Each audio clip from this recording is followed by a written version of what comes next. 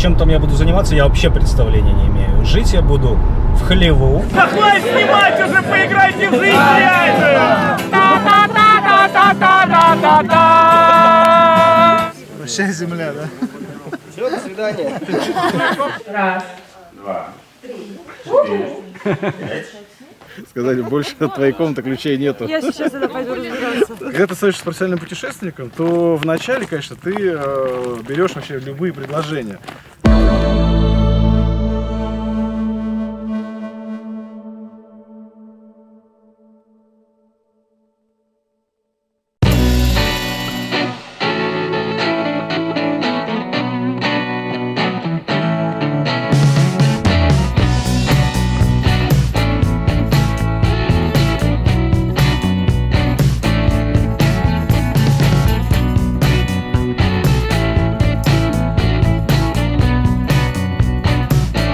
Привет, мои дорогие зрители! И снова я в пути. Но, правда, сегодня путь у меня не очень длинный, всего лишь 120 километров от Москвы. Я отправился на слет блогеров. Называется «Под рюкзаком». Как меня сюда занесла нелегкая? А занесла меня сюда Анина воля. Аня нашла совершенно случайно сообщение об этом слете и говорит: ну, мы же видеоблогеры, значит, мы должны здесь обязательно побывать.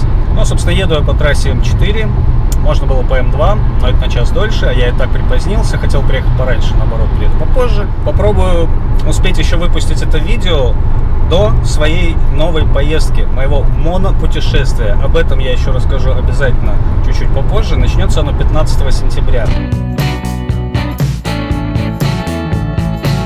Вот, собственно, как выглядит пункт пропуска, первый платный пункт пропуска на М4 в пятницу вечером. Сегодня последние выходные перед началом учебного года. Последнюю неделю в Москве уже очень чувствовалось, что практически все вернулись. Вот, и я так полагаю, что в эти выходные все рванули последний, так сказать, рывок на волю, на природу, на шашлык, на воздух.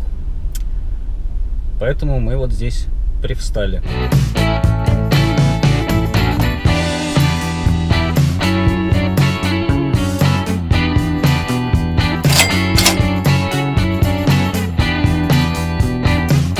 Пока мы едем, можно еще немножко поболтать и рассказать, что это за такой слет. А слет этот, он для тревел-блогеров. То есть сюда приезжают путешественники, блогеры, причем не только ютуберы, но и инстаграмеры, и даже однокласснеры, и вконтактеры, я не знаю, как кто еще. И даже, как я видел в программе в списке участников, даже есть бьюти-блогерши.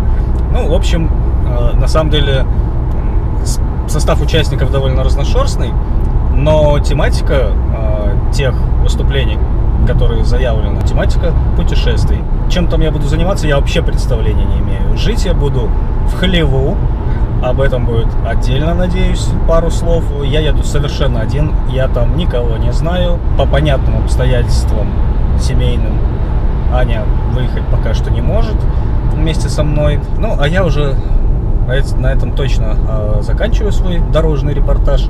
И увидимся уже на территории Экопарка Ясно Поле.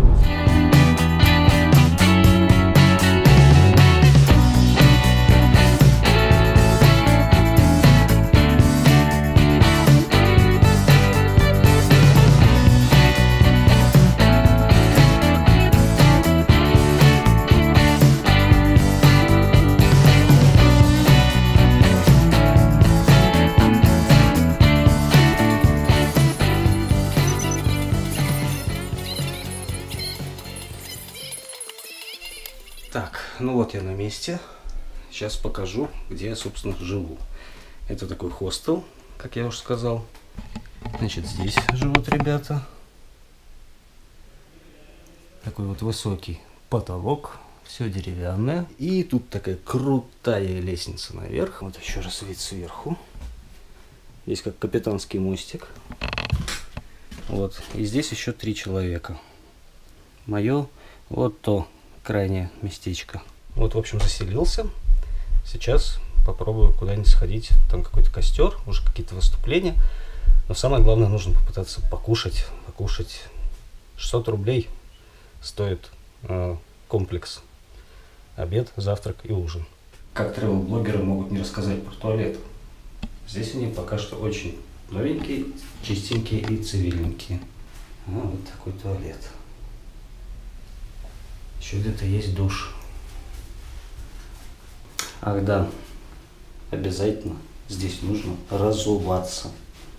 Здесь такие вот огромные пространства. Большой зал. Столики, стульчики, детская, в общем. А здесь театральный зал.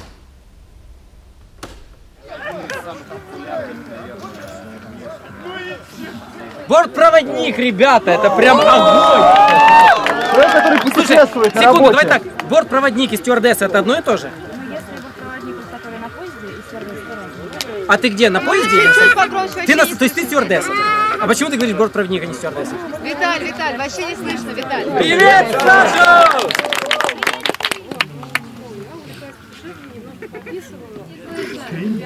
Ничего не слышно. Пауза. Набираем воздух. Мы идем ставить кофе. Подался Пресли. Кофе сбежал под пропеллер. Мое сердце остановилось. Я понял. Я просто жду хора. Но я, слава богу, не выдвигался на остров, французам не забивал. Моим именем не назван город на карте, но затернуты шторы и разложен диван. И мое сердце остановилось, мое сердце замерло. Да хватит снимать уже, поиграйте в жизнь реальную.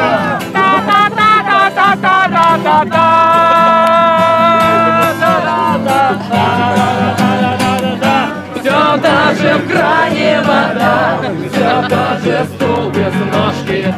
Ой-ой-ой-ой, батарейка. Ой-ой-ой, батарейка. Ой-ой-ой, батарейка.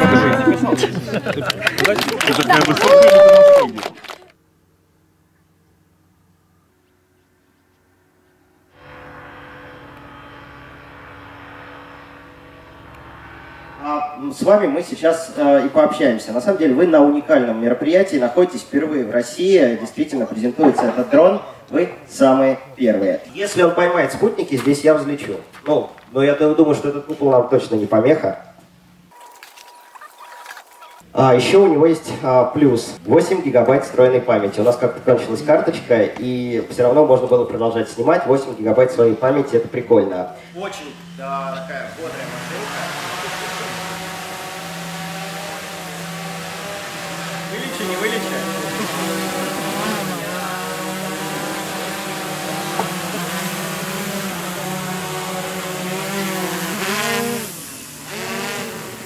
Пока. Прощай, земля, да? Все, до свидания.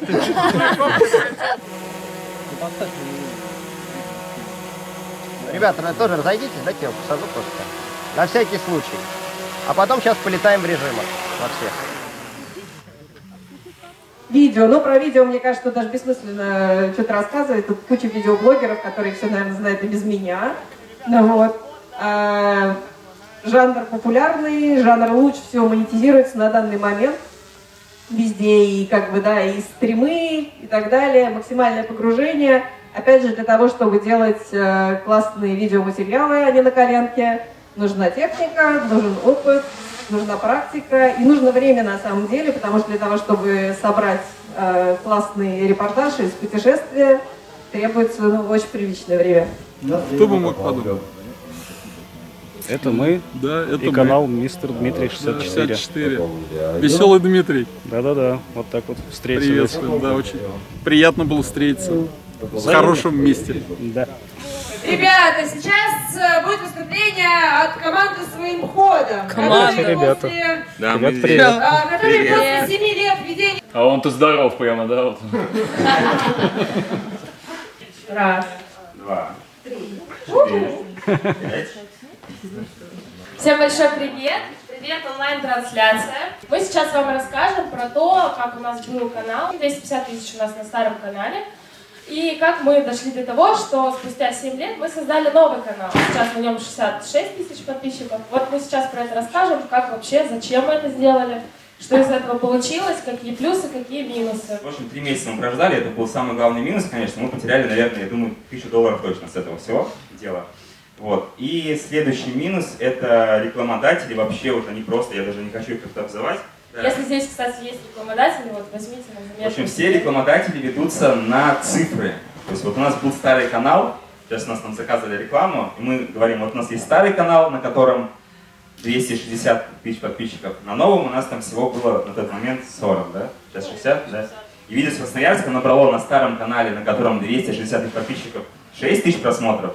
А на новом оно уже там 20 набрало. И то есть им вообще все равно абсолютно. Они говорят, у нас заказ, и заказчик выбрал именно ту площадку, где много подписчиков. И в принципе, сейчас даже, когда нам пишут, нам не нужна реклама на вашем новом канале, потому что она будет неэффективная, нам нужна реклама на вашем старом канале. Вы навели меня на мысль вот эту вот, да, то есть я использую, как правило, музыку, на которую мне нет ограничений по просмотрам, да, то есть YouTube пишет, нет никаких ограничений на просмотры, но при этом жалобы есть на авторские права, как бы, да, то есть может действительно из-за этого происходить, что видео не попадает в рекомендованные или меньше попадает. Музыка с авторскими правами влияет на рекомендации? У нас сейчас тоже выходят ролики, причем я их монтирую ролики, да, они выходят, и он монетизацию не находит, ой, монетизацию, прав никаких не обнаружено. Ролик там просматривается 20 тысяч просмотров, через день такого ограничений по монетизации, но никак не влияет. То есть рекомендованный попадает... У нас сейчас на этом, на Доминикане, там тоже больше 100 набралось, и там ограничения, и ничего никак не влияет. Я считаю, что вот почему, да, в ответ на твой вопрос, почему именно у кого-то больше просмотров, у кого-то меньше, здесь уже зависит там много факторов, в том числе как ты снял, там, качество, сколько у тебя подписчиков на канале, сколько из твоих подписчиков смотрит видео, там лайки ставят, они не ставят, сколько они поддержали тебя или нет, написали классное видео, не написали. На самом деле, знаешь, сколько много всяких факторов, нужно просто копаться в этом, постоянно разбираться, догадываться. Даже, может быть, то, что мы сказали, вообще это не работает. То есть, да, это просто наши выводы, которые мы сделали, мы ими поделились. Ну вы смелые, молодцы. Так что вот так. Я думаю, у вас все получится. Спасибо. Спасибо за ответ. Здравствуйте. Привет. Я тоже иногда в походы хожу. Классно. Всем привет, ребята. В общем, ходите в походы побольше, и будет вам счастье. Это отец-основатель, как бы можно сказать, трекингового, ну даже хайкингового, как еще, туризма на YouTube-канале. Я же не знаю о чем. Так, ну послушав своим ходом, мы с мистером Дмитрием идем к Сергею Доле. Во-первых, поздравляю вас с 70-дневным. Спасибо, я думал, с 70-летием. Нет, это что-то рановато. Ну дай бог, чтобы вы в такой же форме были, и в 70. Почему-то всегда получается, что когда такие путешествия, то первые дни вот прям идет такое активное выкладывание материалов, там, конкурсы какие-то, потом вдруг все раз. Ну устаешь, потому что это раз, а два, потому что в первые дни еще успеваешь ежедневно это делать, а дальше немножко отстал, уже на день отстал, на 2 отстал, а там уже, ну, на 2, на 3, какая разница. И то есть фактически у вас когда закончилось это путешествие? 15 августа я до сих пор еще выкладываю все. Вот на сцену пока посиди, а потом через минут 15 подходи на ресепшн, и там тебе скажут, где ты живешь. Сказали, больше от твоей комнаты ключей нету. Я сейчас это пойду разбираться. Что больше всего произвело впечатление в последнем кругосветном путешествии? Ой, мне больше всего произвело впечатление Гибралтар, потому что я, честно говоря, не ожидал. Гибралтар оказался просто мини-Монако, мега-лакшери место, казино, дорогие отели вообще. То есть, прям я остался в восторге. Да, то есть рекомендуете? Да, Гибралтар надо. Спасибо. Ну второй вопрос еще быстренько. Давай. А что дальше-то? Все уже вокруг света было.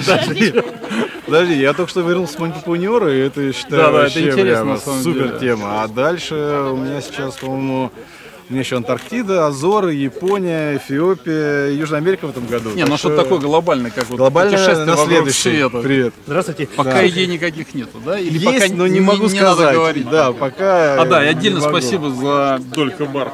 Прям фанат был. Да, но, хотел руку пожать, ничего страшного. Да. Когда ты становишься профессиональным путешественником, то вначале, конечно, ты берешь вообще любые предложения. Но когда доходишь до определенного уровня, ты уже можешь выбирать. Я спросил дальше... просто, кайф остался или нет, профессионально уже. А дальше, наоборот, ты уже даже сам выбираешь, куда ты хочешь поехать, и потом под это дело находишь каких-то партнеров, которые готовы. То есть это не постоянный партнер, а надо еще подбирать партнера под задачу. Да, у меня под разные задачи разные партнеры. Ну вот вы лицо лендровера, да, правильно я понимаю? Да. Вы работаете с Посейдоном, я вот услышал. Есть такое дело. И еще вы выходите на какие-то еще фирмы, которые... Ну, обычно они сами на меня выходят. Теперь уже на вас. Да, то есть я, как бы, если это какой-то большой проект, типа кругосветки, да, там, где нужно сразу много партнеров, там я могу разослать презентацию, сказать о том, что вот мы там... Ну, я прав, это ваша идея была? Нет, идея кругосветка была Land Rover, я ее просто воплотил. Идея, как бы, их 70 лет. Супер вообще. После обеда пришел в свой номер, здесь никого нет. Собственно, сейчас нужно зарядить телефон. Есть несколько еще интересных тем докладов, которые, может быть, я послушаю. Обязательно, конечно, послушаем Сергея Долю. В 8 часов будет у него доклад про хейтеров, которыми наш канал пока что обделен, к счастью. Потому что, к сожалению, говорят, что это признак популярности. Лестница камикадзе.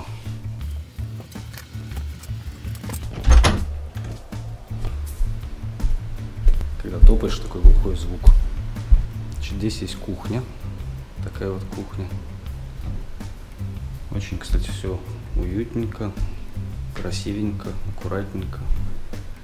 Моечка, посуда. Здесь можно сидеть кушать. Вот, и отдельное помещение называется туалет-душ. Целая куча кабинок. Все свежее, новое, классное. И душ. Здесь, как я уже говорил, нужно разуваться и выход на улицу.